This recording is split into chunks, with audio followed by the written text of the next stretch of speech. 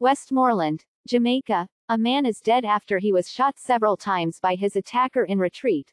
Little London, Westmoreland, this morning. The identity of the deceased has not yet been released. The police's Corporate Communications Unit, CCU, confirmed the incident with Observer Online on Friday afternoon. Unconfirmed reports are that the deceased man was at his male friend's yard, who is a mechanic, when a motorcycle drove up. The men came off the bike and told the now deceased man and his friend that their bike was developing problems.